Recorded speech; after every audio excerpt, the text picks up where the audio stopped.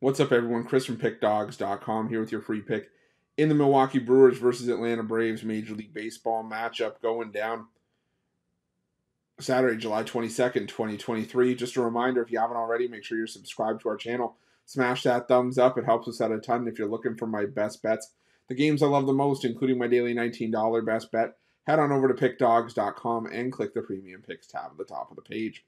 But let's get to this one between the Milwaukee Brewers and the Atlanta Braves. The Milwaukee Brewers sending out Corbin Burnes to the mound in this one, while the Atlanta Braves will counter with potentially a bullpen game. We'll have to see how this ends up shaping out.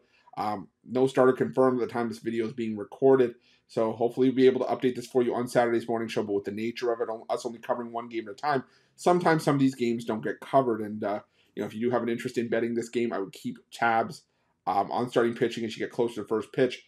Now, the thing is that, the only name that would make sense to me if you're looking at a traditional starter here, unless Max Fried were to come back, but I don't see any update on him. He's still listed out until late July, even though we are in late July. Still listed out until late July with a forearm issue. So the only starter I would see that's been regularly in the rotation that would be on normal rest would be Colby Allard. So maybe Colby Allard could also, like I said, be a bullpen game for the Braves. We'll have to see. But what we do know here, like I said, is that Adrian Houser is going for the Milwaukee Brewers here, and Houser just has not been a pitcher that I've really been looking to back for the Brewers over much of the season. Now, granted, he has picked up his play as of late, and he has pitched a little bit better. He gave up 3 runs over 5 2/3 at Cincinnati last time out. His last couple of home starts has been good and bad.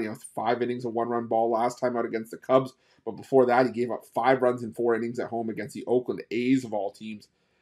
So we've seen mixed results from Adrian Houser here. The problem is mixed results are not what you want for your confidence when you're heading into a matchup against an Atlanta Braves team that, yes, has had their issues coming out of the All-Star break. But despite those issues, since the All-Star break, the Atlanta Braves against right-handed pitching, still number 1 in baseball in isolated power, 3rd in baseball in team OPS. So they can still put bat to ball even though they have been struggling. And I think that's just going to be too much for the Brewers to contend with here. The Brewers just not a consistent enough lineup for me to feel comfortable about backing. So give me the Atlanta Braves here. We're getting a reasonable price with a -145. So I'll take the Braves, and that's going to be my free pick. But just a reminder, if you haven't already, make sure you're subscribed to our channel. Smash that thumbs up. It helps us out a ton. And if you're looking for my best bets, you can find us at Pick Dawgz Premium.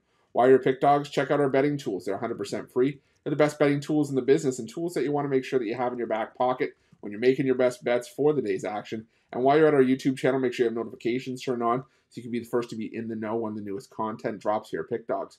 Thanks for watching. See you guys soon.